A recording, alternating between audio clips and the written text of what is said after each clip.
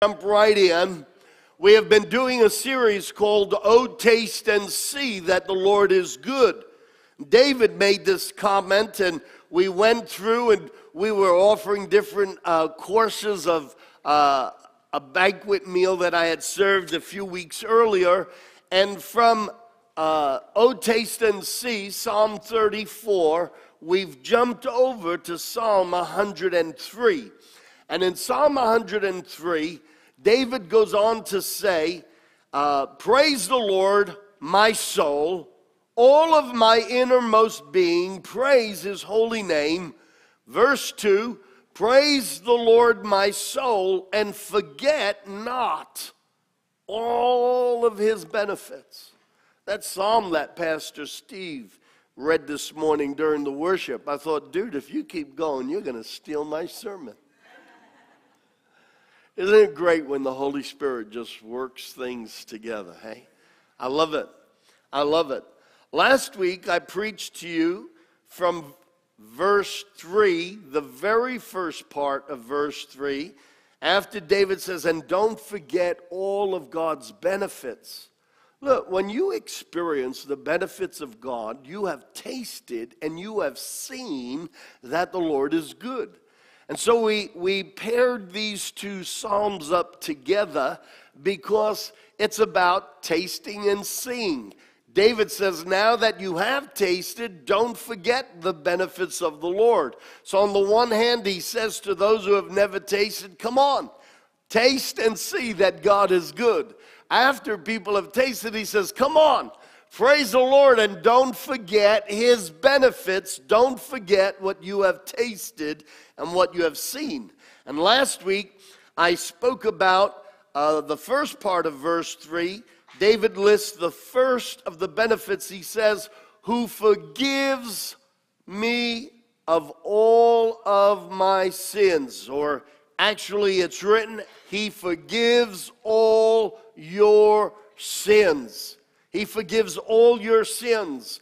And I put quite a bit of emphasis last week on the forgiveness of God. How God forgives us so completely, so utterly, to the max. And he doesn't hold the stigma over our heads of the things that we've done wrong. He doesn't hold it as a memory or as a shadow or as a dark moment. The Bible says that as far as the east is from the west, and the heavens as high as the heavens, and I shared with you last week that science is still discovering new galaxies. That's how far God has removed our sins from us. That's awesome. That is absolutely awesome. In fact, sometimes, we stumble in a similar occasion where we've stumbled in the past.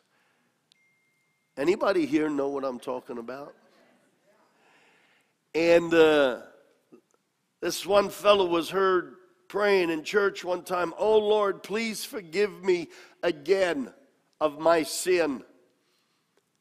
And suddenly a booming voice from the heavens came and said, what do you mean again? I don't remember the last time.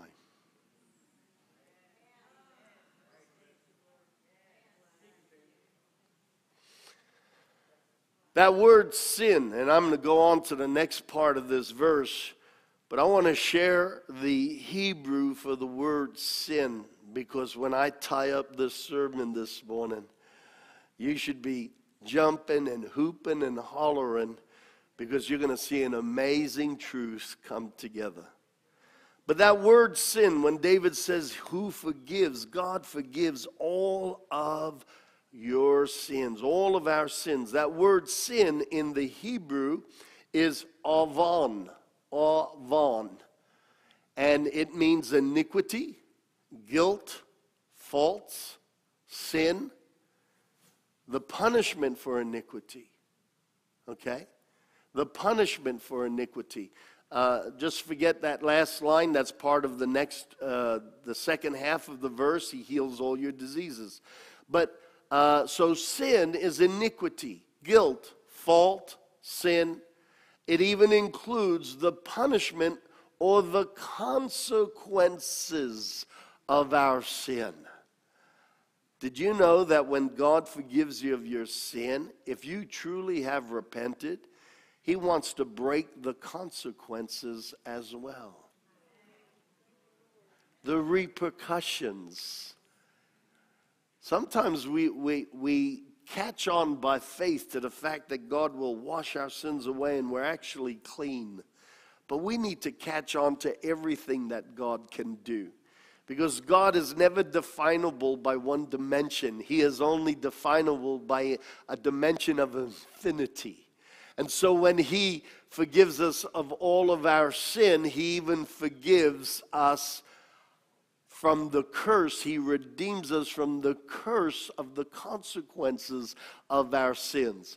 I don't know about you, but that was just a really good preach and a phenomenal point. I may not be shouting, but that doesn't mean you don't have to shout.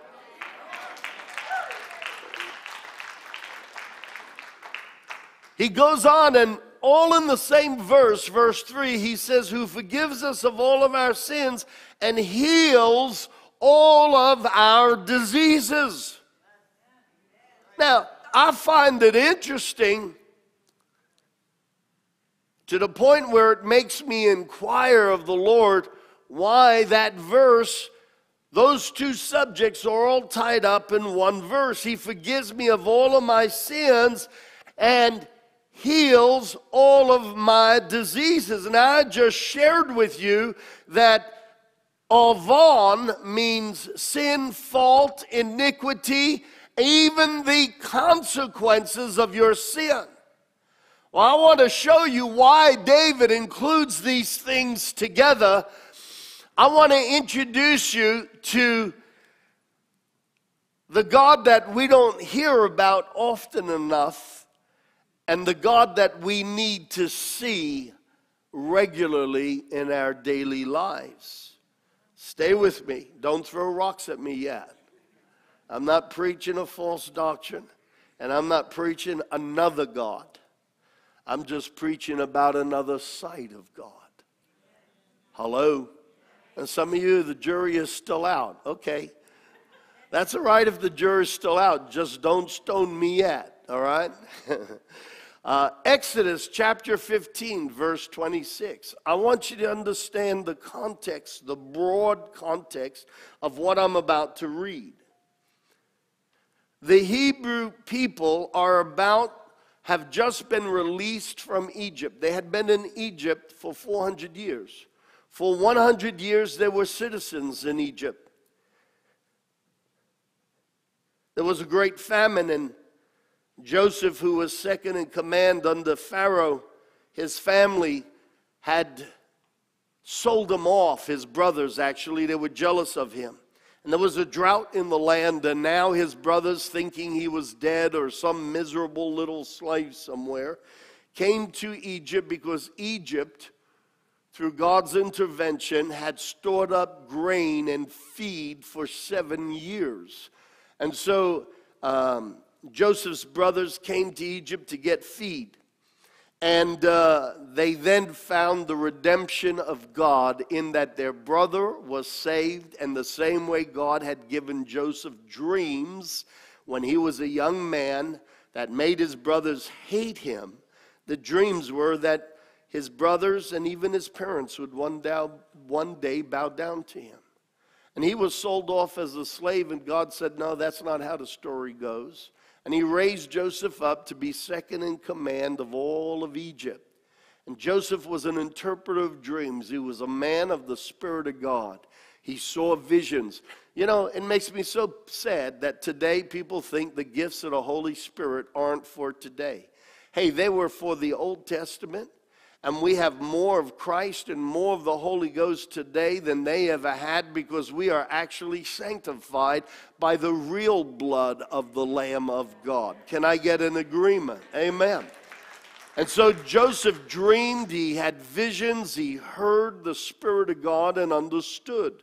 I pray that every one of you would have visions in the Holy Ghost, that you would understand the dreams from God, and that you would prophesy, and that you would lay hands on the sick and see the miraculous power of God.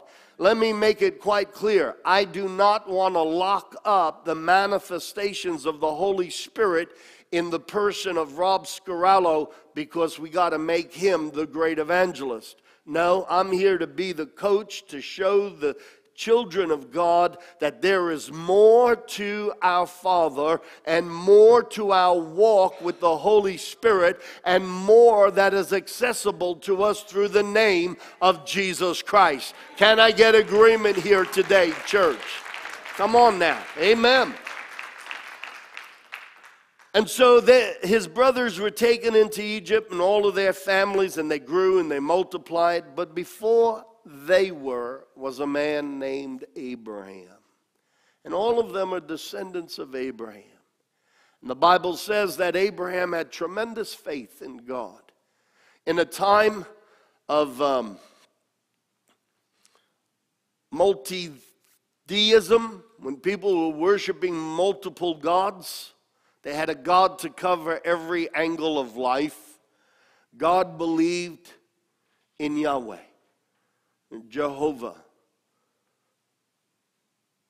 And God reckoned it to Abraham that he had such tremendous faith in him. And God said, I will grow your seed into a great nation. So I want you to understand the context of all of this. Because of Abraham's relationship and faith, his trust, his confidence in the character of God, a great nation started to grow. They started as a small family of Joseph's brothers and sisters and his mom and dad. They came into Egypt. That's how they were there. For the first 100 years, they were fellow citizens with Egyptians. They had an open-door immigration policy. And then after 100 years, Joseph was forgotten about. He had passed away. And one of the new pharaohs said, you know, these Hebrews are becoming too numerous. And if we don't do something, they're going to be more than us. And we need to make them slaves. And so all their rights and privileges were taken away progressively over a period of time. That'll preach. And let me not be sidetracked. And so they became slaves. And for 300 years, they were under the whip. Today we'd say they were under the gun. They were under the whip, literally. God heard their cries and said, I'm going to bring you out from the oppression that you're in. And I'm going to be your God. And I have people over here in a land called Canaan, many different tribes and nationalities. And I've been trying to reach them for the longest time, and they have sinned dreadfully. And now I want to cleanse the earth of them, and I'm going to bring you into the land they once possessed, but I want you to trust me. So here are these thousands upon thousands of Hebrews coming out of Egypt. A lot of Bible scholars estimate from what is written in scriptures that there was something like 3 million Hebrews that came out of Egypt. And they went through the wilderness following Moses, and God performed many signs and wonders. But being slaves such as they were, they didn't have the same relationship with God that Abraham had. They were because of Abraham's faith. But they didn't come into a first-hand relationship with this God. They followed signs and wonders, but never took the time, many of them, in fact, that whole first generation, never truly put their trust in the God of Abraham, Isaac, and Jacob. And they just looked for the miracles, feed me another tidbit, but they never devoted their lives to him. And the Bible says that whole first generation was lost in the wilderness. And God took the second generation in. One of the things that happened early after they came out of Egypt, they started to complain to Moses. They came to a water source, and as some of them jumped down into the water and quickly started to drink, they found that the water was very bitter to taste, but worse than that, it caused a lot of cramping, maybe even dysentery. And they became sick and fell sick, and they started to cry out to Moses and said, "You brought us out of Egypt to kill us. We were better off as slaves. We were better off in Egypt." That would be the equivalent of a born-again Christian saying, "I was better off when I was under the kingdom of darkness." I mean, it was reprehensible what they were saying. They didn't understand what they were inherited, and they didn't understand the God who was leading them and loving them. He didn't call them because they were great. He called them because He's great, just like us. He didn't call us because we're great. He called us because He's great. Amen. Absolutely. And as we learn to believe in Him, He will make us great. He will cause us to reflect His greatness. Yeah. Because right from the beginning, God's intention was always that man would be made and carry the image and the likeness of God. Did I say something earlier about salvation is Jesus bringing everything back to the way it was supposed to be before the fall? He's restoring and reinstituting His church through that born-again process. Gee, it's so good to see you every week. Thank you. It's good to see you. One of our snowbirds. Yeah, it's great seeing you. Restoring us back to who we were supposed to be before the fall. So here are these people, they're starting to get to know this God that Moses was telling them about. So they were the equivalent to very baby carnal Christians. Now, I don't know where you are in your walk with Jesus, and it really doesn't matter. What does matter is that you keep walking with Jesus.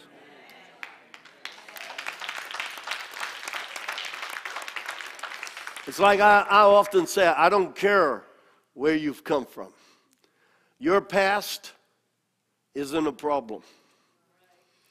I don't care what He has saved you from. I want to be here to help you so that you will walk to where you've never been. Amen. Absolutely. And so these people start to accuse Moses, and they're angry at Moses. And Moses goes and he prays, and God says, "Moses, they're not angry at you, they're angry at me." Grace and Faith Bible College 101, first lecture, chain of command. When God establishes leadership, they represent Him to the point where when we attack them, God says they attacked me. Very important principle, never preach in the church because too many people would leave and go to the next church. Okay, chain of command, very important. But you won't make it through the army without learning chain of command. Okay? Some of us that are a little bit older have a few more gray hairs and less teeth.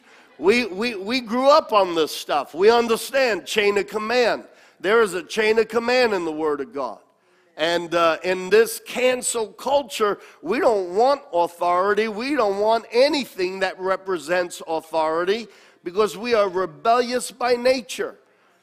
And everybody in the church says, "Jesus, we want revival." Amen. A Holy Ghost revival. Praise God. And so God says to Moses, He said, "I'm going to show them who I am yet again." And God says to Moses, "I want you to take this branch, this limb of a tree, and throw it in the water."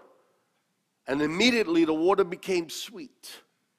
It healed the water. Now, in Bible college in first year, we teach them about types. There are many types in the Old Testament, and a type is a picture, a figurative picture, a scenario, a story, an illustration, a miracle, sometimes a person, sometimes an institution that pictures and mirrors a spiritual reality. So here the people were sick because of the bitter water They were going to die because there was no other water, and the curse was put on this wooden limb and thrown into the water, and the water was healed, it became sweet, and the people were able to drink. And it is symbolic of Jesus Christ dying on a wooden tree, a cross, and becoming the curse so that our lives can be sweet. He who knew no sin became sin so that we might be the righteousness of God by faith in Jesus Christ. He knew no sin. I knew a lot of sin, but he became me so I could become him, because it is always God's intention to have man in his image. Hallelujah. We are born again. Because my birth, the first time, birthed me into a fallen Adam, but my birth the second time births me into the last Adam. And the same way I bore the likeness of the first Adam, now I bear the likeness of the last Adam. Hallelujah.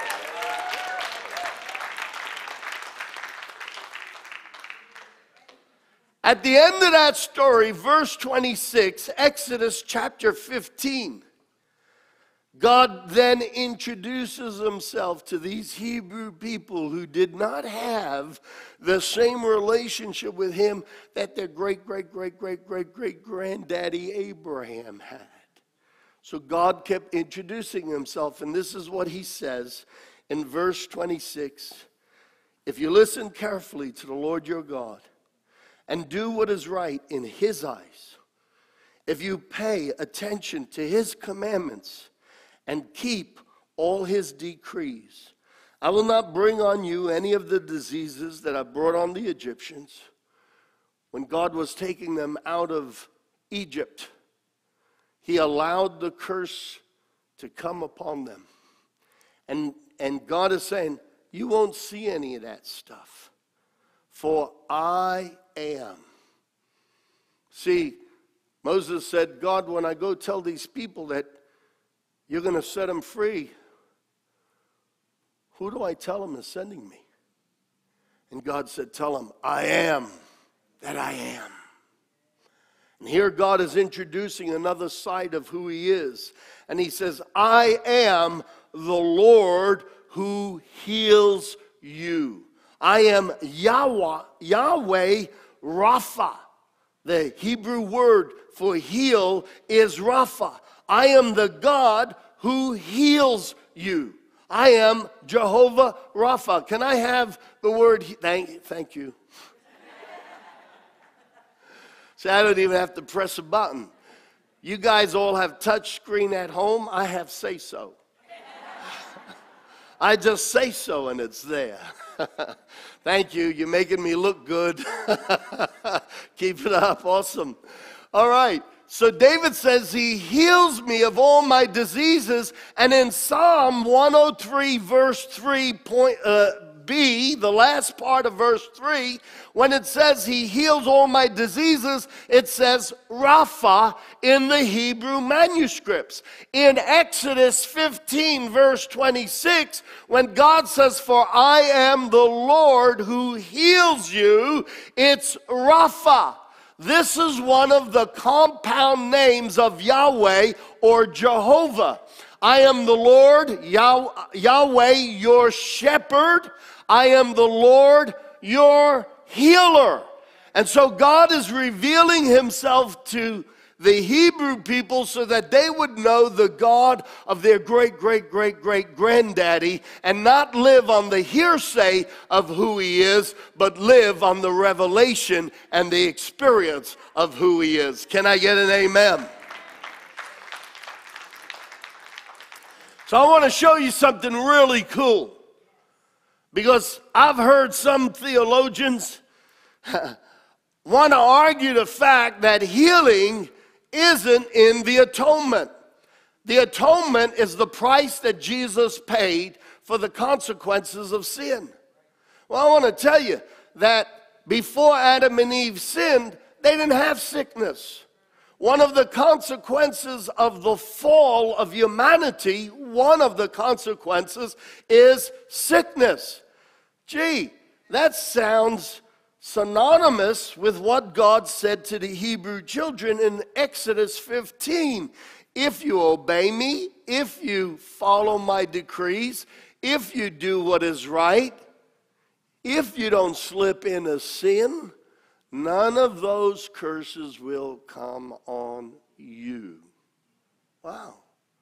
So let's have a look at a scripture that Isaiah prophesies about the Messiah who would atone. That means he will pay the price. He will atone. He will pay the price through a blood sacrifice for all of our sin. That's what atonement is. Jesus atoned for us. He became the price to make everything right again. So we're going to turn to Isaiah chapter 53. Who has believed our message? And to whom has the arm of the Lord been revealed? He grew up before him like a tender shoot, and like a root out of dry ground. He had no beauty or majesty to attract us to him. Nothing in his appearance that we should desire him. Now Isaiah is prophesying about the Messiah that was to come. People aren't going to follow him because he's full of charisma. People aren't going to follow him because he'd make an excellent male model. People aren't going to follow him because he looks like Pastor Rob Scarello. Wait a minute, you didn't laugh at anything else I said, now you're laughing? I agree with you, I'm laughing too. People aren't going to follow him because he's built like Tom Brady. There's nothing about him in the natural that we would desire him. He's unassuming. He's not what we would list as a runway male model. That's what the Bible says. There's nothing in his appearance that we should desire him.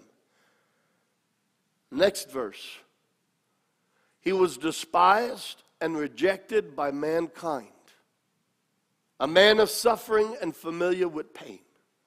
I'm going to tell you that the very first thing Jesus carried on his life from the moment he was born was rejection.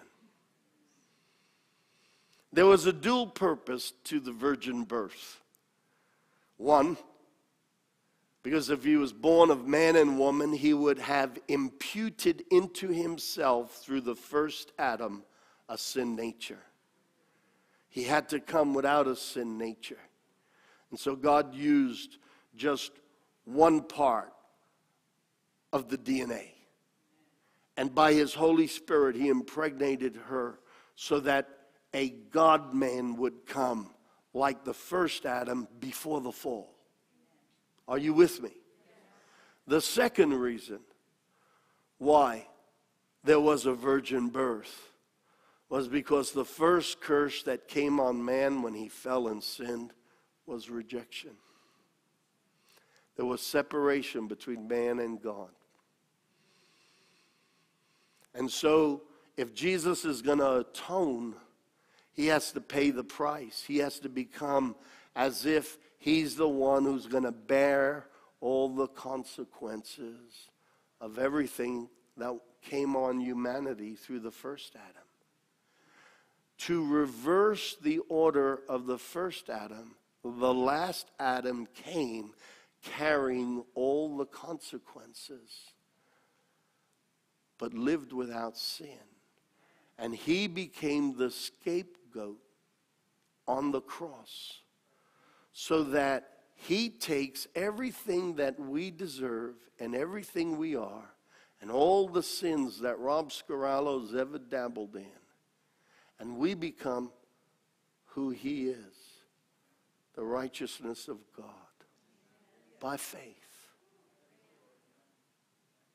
He became cursed so we could be free from the curse. So he was despised and rejected by mankind. He was a man of suffering and familiar with pain. Surely, now listen, this is where it really kicks in. Surely he took up our pain and bore our suffering, yet we considered him punished by God, stricken by him, and afflicted.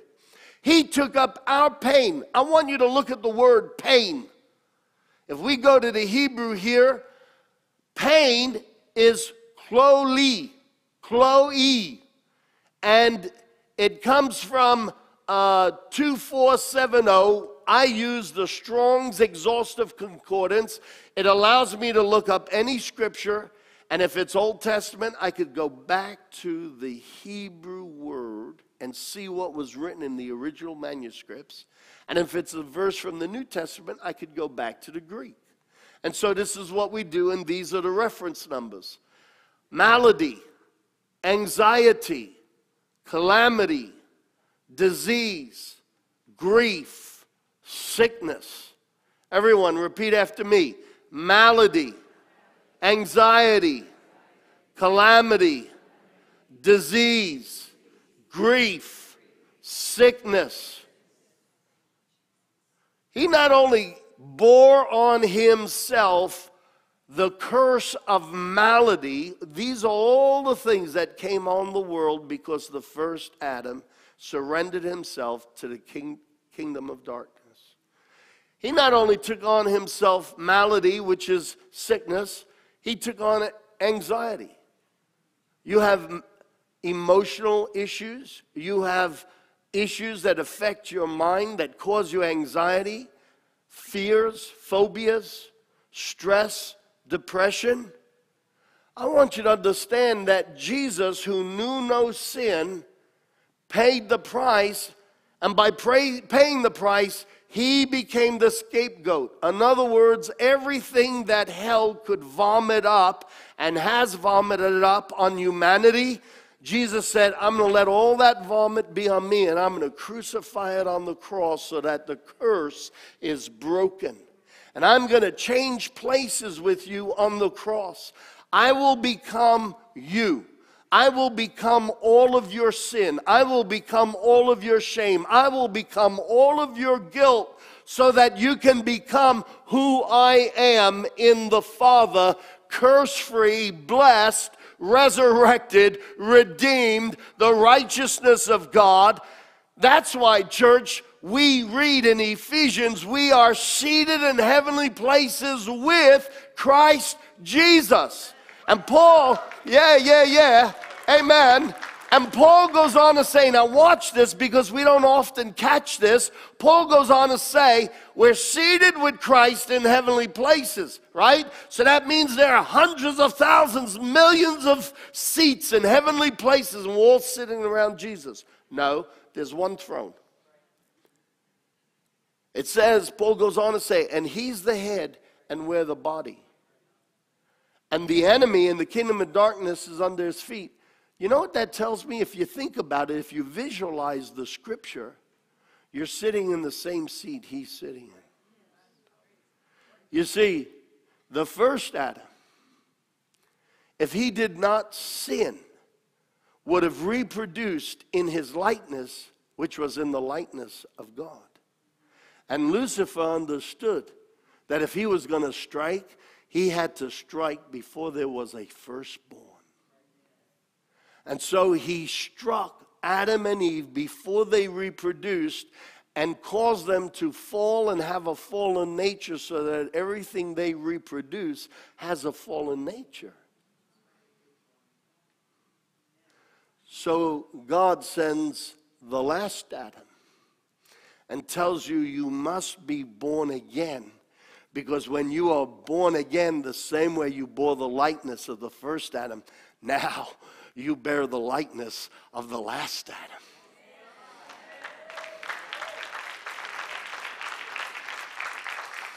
So Jesus became everything you and I were, and every curse we deserve, and every consequence, the penalty of our sins, he became it all on the cross. And the cross is the place of exchange. It's where heaven meets earth and God's power of transformation takes place. He becomes who we were and what we deserved, and we become who he is and what he deserves. Yes! Talk about a plan to turn the kingdom of darkness upside down and on its ear and kicked in the butt. Fortunately, most of this stuff never gets preached in church, because how much can you do inside of 60 minutes? I got news for you. This isn't a news program, so I'm not doing 60 minutes.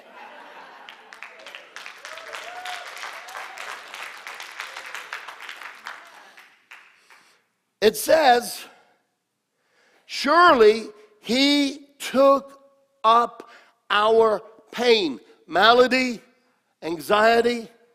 I don't care if it's in your body or in your emotions or in your mind. Calamity. You think you're a curse waiting to happen, you're a failure waiting to happen, you're a problem waiting to happen, you're a disaster waiting to happen. Calamity! He came to break that curse off of your life. That is a curse from demons. It is not the blessing of God. The blessing of God is Jesus Christ, and he became my calamity, so I become a son of heaven. Hallelujah. Yes. Yeah. Preach it, baby. I don't know why I said it. It just felt good. Surely he took up our pain and our suffering. Look at the word for suffering.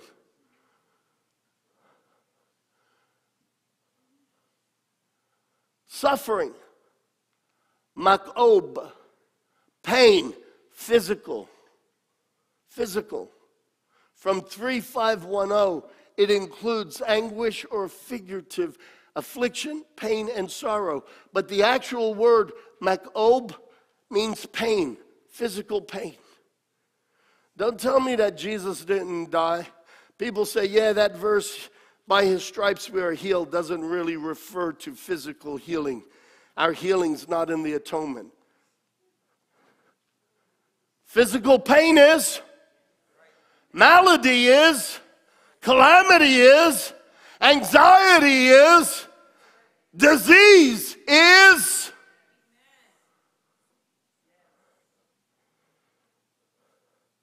Pain. It says surely, surely, surely, without a doubt, without a question, he took it on. If he took it on, you don't have to take it on. If he took it on, somebody paid the price for it. I refuse to pay a price that Jesus already paid for me. And I refuse not to believe in the work that Jesus did for me. Surely he bore our pain and our suffering. Yet we considered him punished by God and stricken by God and afflicted by God.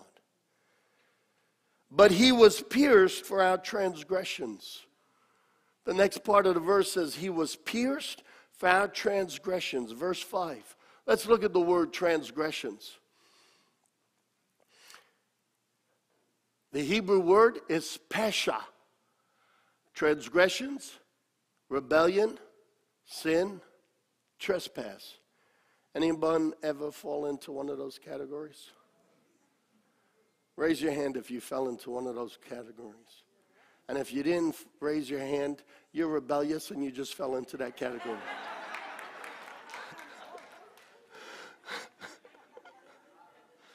Just messing with you. I know you know that you're a dirty, rotten scoundrel just like I was. But if you're born again, you're not a dirty, rotten scoundrel. I was a sinner saved by grace. Now I am a son of God. Hallelujah. Come on. Come on. It irks me. So many Christians say, well, I'm a sinner saved by grace. What? I was a sinner saved by grace. Today, I am a co-heir with Jesus Christ. Co-heir, equal inheritance. That's why we are seated in heavenly places with him. He's the head, we're the body. So many Christians think we're the detached body. Here's the head in this throne. We have smaller thrones, and here the rest of the bodies. He doesn't have a headless body. So if he's the head and we're the body, I'm sitting in the same throne together with him. Can you fathom such love?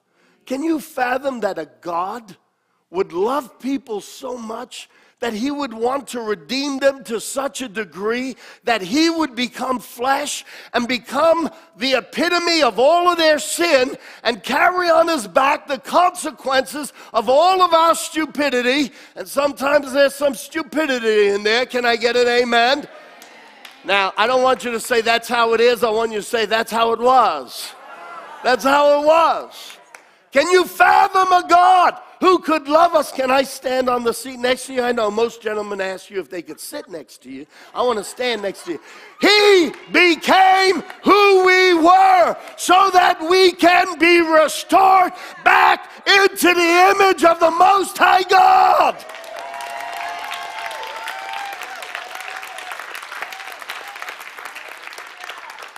I'm not a schlep.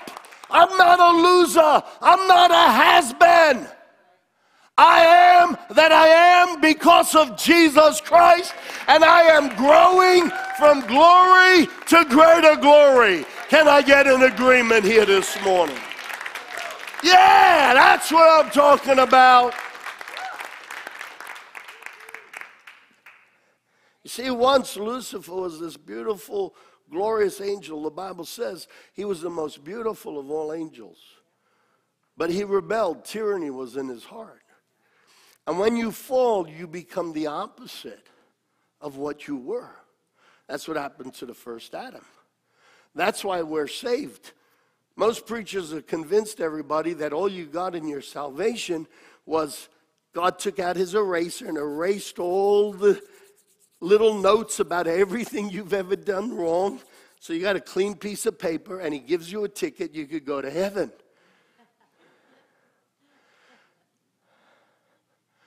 That's the gospel of forgiveness.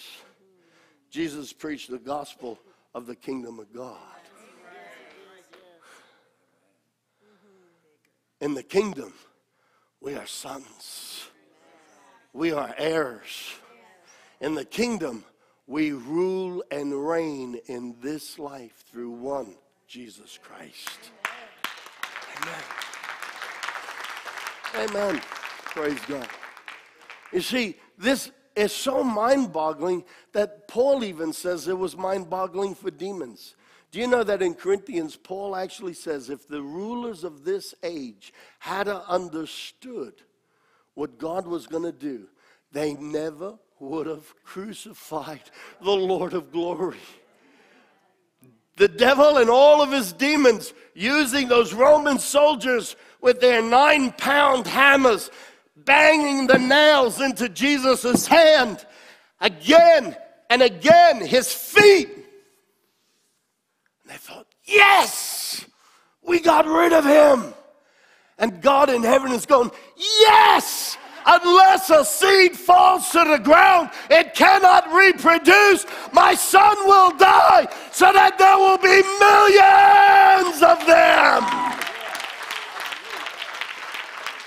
Yes! Yes! What an amazing gospel. That's my excuse for going down so many bunny trails. It's too excitable to stick to one subject.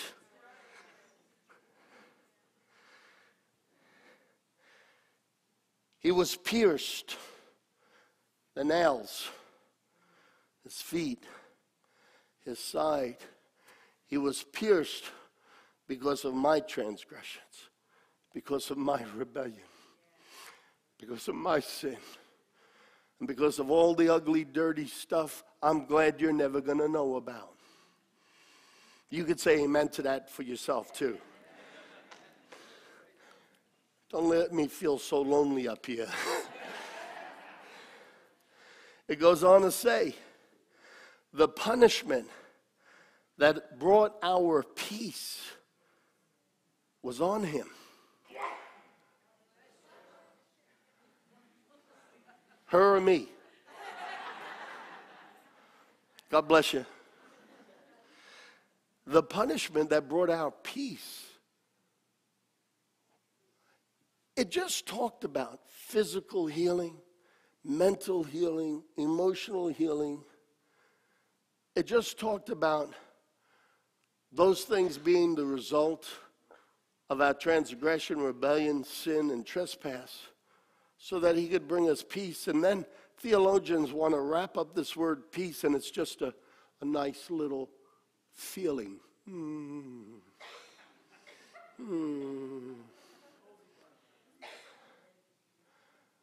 Let me ask you a question.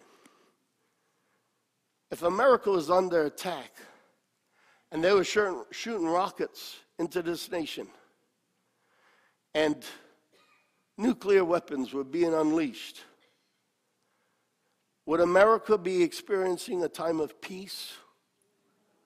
Now understand, you can have peace in the midst of the conflict like Jesus had in the middle of a storm. I get it. But if we read the context, and he's talking about all the ramifications of the fall, then why do we isolate peace only to mean having this warm, fuzzy little feeling while our life is going to wreck and ruin? No, peace means, by the way, anyone watch the news this morning? Any nuclear missiles on their way here? Any rockets on their way here? Because at the moment, we have peace. You see, our peace is on him. God wants you to live in a place where you can rest under the blessing of God, free from the assails and the attacks of the enemy. Peace isn't just a warm, fuzzy feeling. Peace is having that shield of faith and all the fiery darts of the enemy. Because you know who you are in Jesus Christ, they hit that thing and fall to the ground. They hit that thing and fall to the ground. They come, they hit you in the head. You got the helmet of salvation. That helmet screams, no, sir. No, sir. You're not coming here, devil. No, I'm not accepting those thoughts. No, I am not condemned. I am the redeemed of the Lord. The helmet of salvation shouts constantly who I am in Jesus Christ. And the shield of faith shouts constantly, the promises of God are mine. The promises of God are mine. Hallelujah. The punishment that brought our peace was on him. And by his wounds, let's put the word up there, by his wounds, the punishment that brought us peace was on him, and by his wounds, we are healed. Let's look at the word wounds. I like this word. Kabura. Kabura, by the stripes. Now remember, atonement means he brought on himself and paid the price on himself for everything that was supposed to be on us. Okay? So by his kabura, the stripes, 39 lashes, the blows, the black and blue, and the bruises. Hang on, the prophecy's coming to mind. Oh, that's right. At the moment man fell, God enters the scene And everyone's pointing this way. And God says, Eve, the seed of the serpent, him and all of his demons, will bruise your seed. Bruise. And the descendants of mankind that were meant to bear my image will now bear the consequences of your sin and your fall.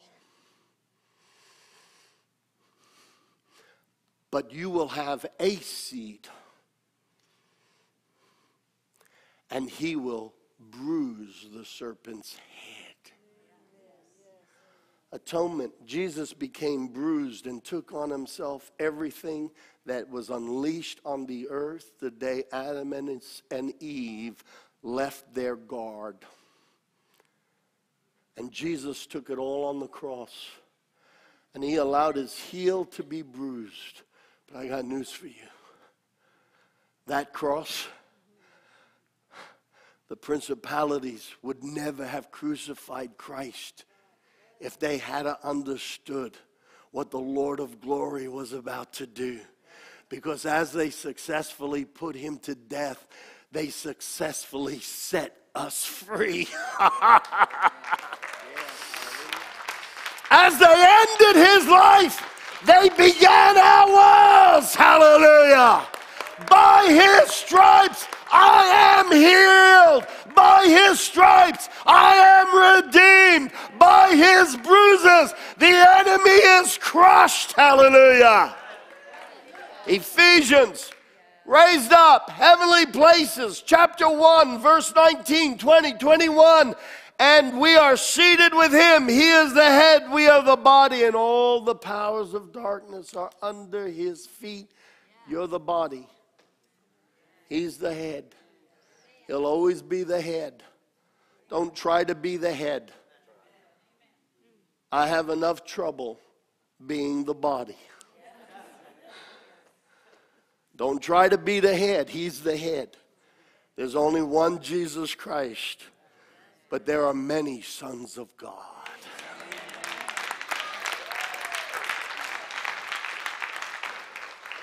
By his wounds, let's go back one slide. By his wounds, one slide back. Okay. By his wounds, we are healed. Is that what it said, Tony? By his wounds, we are healed.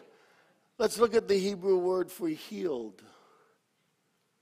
By his wounds, we are healed. Healed. 7495, Rapha. To mend by stitching, to cure, to heal, to repair, to make whole.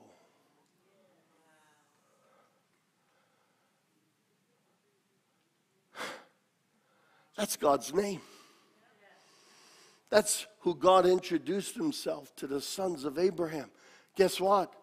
Not all those that are born of the biological seed are Abraham's seed, but those who are born again by the promise are Abraham's seed. God is still revealing himself to Abraham's seed.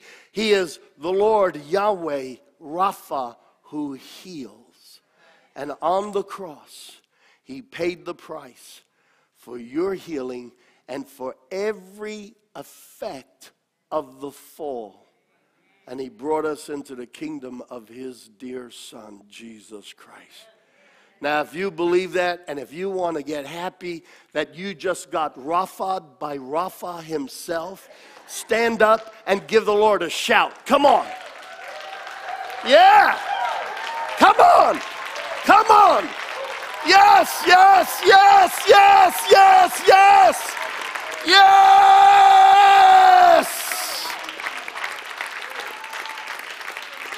Yes.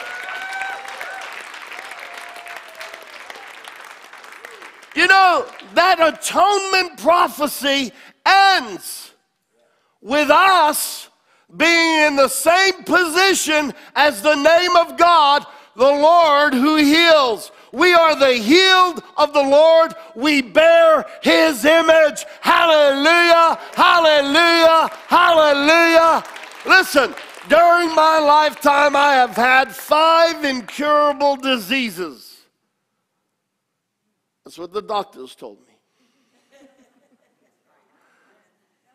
I decided I am not going to bear the image and the stamp of my adversary when I can bear the image and the stamp of my Savior.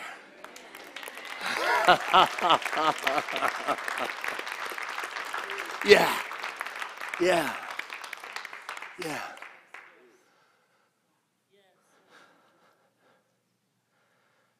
God's a healer. He stitches things together. He cures, he heals, he repairs, he makes whole. That's mentally, emotionally, physically. If we let him, if we keep hanging on to who he is and trust him. Now listen. The reason why not everything happens instantly is because I am not always in the place of agreement instantly. Sometimes in my mind, I agree. I see the logical connection. I can follow the progression. Here's the biblical argument. I get it. But sometimes in my soul, I have images of me that keep telling me, you don't deserve it. I have images of that speak rejection to me. And before I stepped into a lot of the healing that I walk in now, healed of incurable things, I had to get that image of me healed. Because my soul was in disagreement with the Word of God. With my head, I could say yes, but in my emotions and in my memories, I had a picture of Rob Scarallo. God wouldn't heal him. And as I allowed God to work in my emotions, my confidence and my faith went not only to my mind of reason, but it also went to my mind of emotions. And my soul came into agreement with my spirit, and my spirit came into agreement with the Word of God, which is always in agreement with the heart of God. I know on this topic people have got a lot of questions. I have one answer. By his stripes, we were healed. Every one of us, our lives are mapped differently. I can't bring an answer to every person's situation because we're all in different places. There are things that I believed and prayed for healing for well over 20 years. And finally, one day, it only happened 2 years ago. For well over 20 years, I would get these abscesses in the most awkward of places.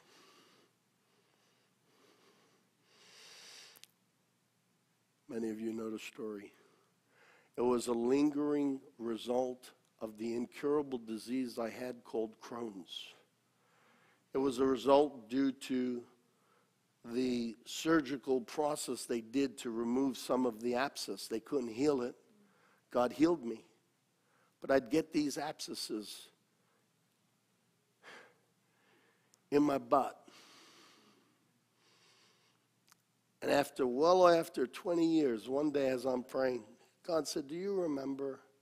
I mean, this all came in a nanosecond, instantly. It's like I had what will take me 2 minutes to tell you, he told me in 1 second.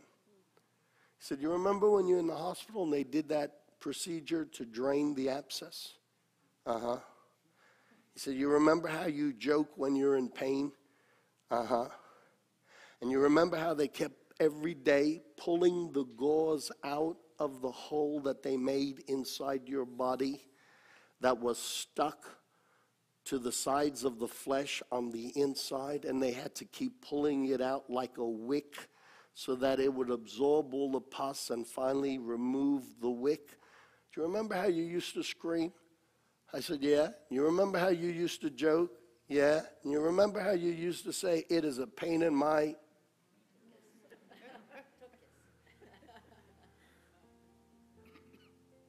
So I'm going to prove to you, if you repent, that every time you said it, it would bring it on. I saw all of this in a nanosecond. I didn't realize. I literally said, now I know what that phrase means. This is literally a pain in my beep beep. I repented on the spot. Over 20 years. Over 20 years. The irritation, it would wake me up in the middle of the night. I can't tell you how many times. I would get one every 3 to 6 weeks. Without fail. Every 3 to 6 weeks. Over 20 years I had this. In 1 second, God brings me back to a moment where I opened the door and I sinned. I thought I was being the funny guy. I repented. It's 2 years I've never had one.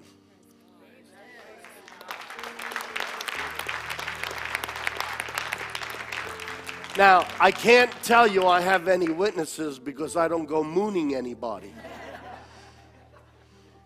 But I can tell you the truth.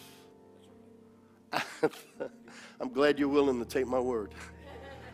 I've been absolutely healed. Totally.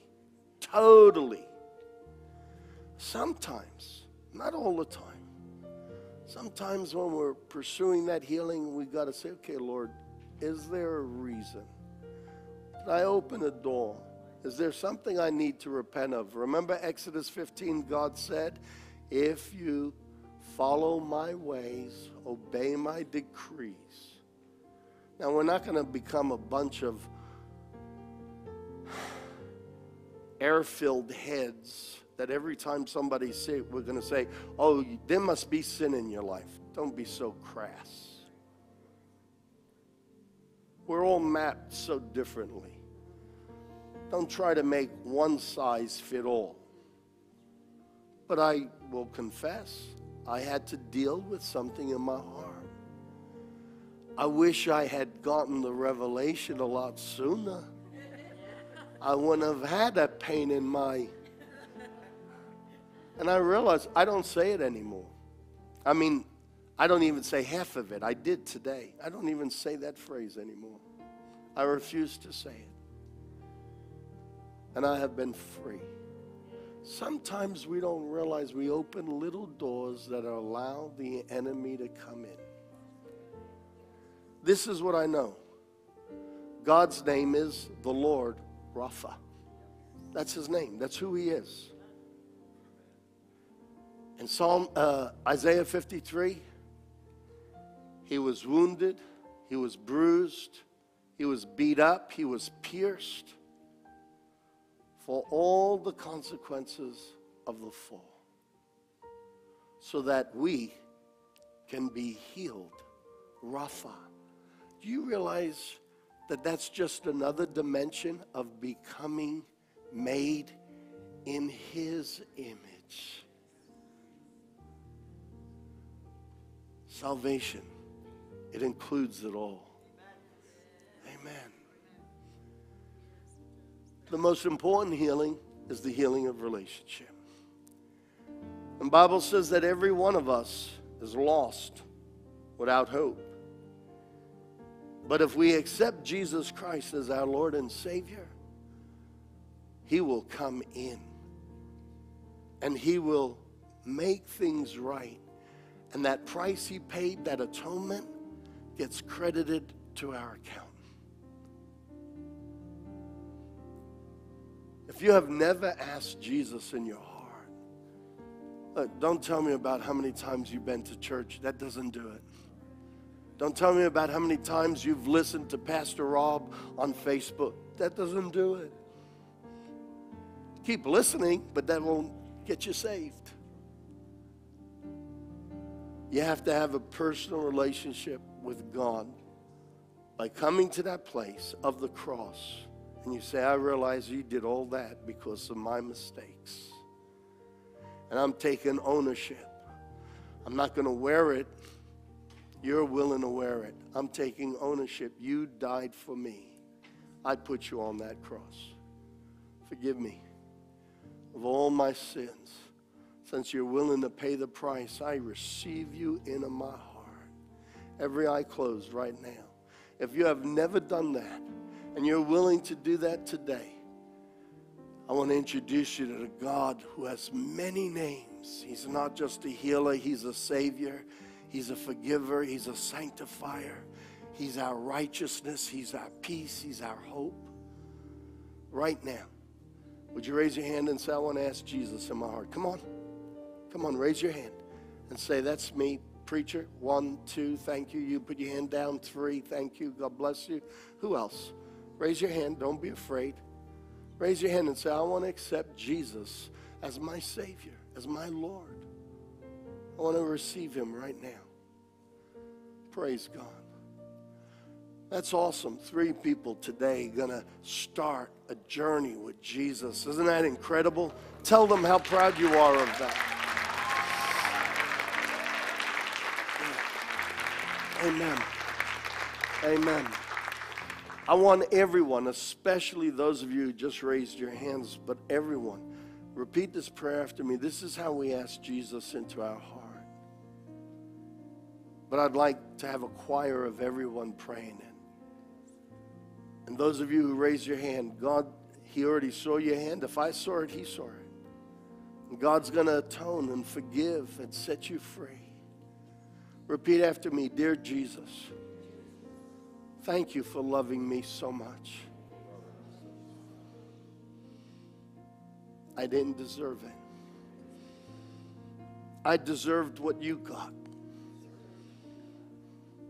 But you traded places with me. And today, I welcome you to come into my life and live inside me. Take over the steering wheel. I give you access to all of my life. Jesus Christ, I believe you are God, and you died on that cross for me. And I say, yes, I receive it. And I welcome you into my life. Thank you for forgiving me. And thank you for this spiritual birth that's happening right now. I thank you, Father, that today, because of Jesus Christ, my sins, my past, the curse on my life is broken because of the blood of Jesus Christ. I receive Him as my Savior. Thank you, Jesus. Amen. Amen. Hey, church, if you're excited that 3 people just received Christ as their Savior, let them know. Let them know. Amen. Amen. Amen. And for those of you who did raise your hand, tell a friend, especially one that knows Christ. They will be so excited, and they will help you and feed you in your Christian walk. Awesome.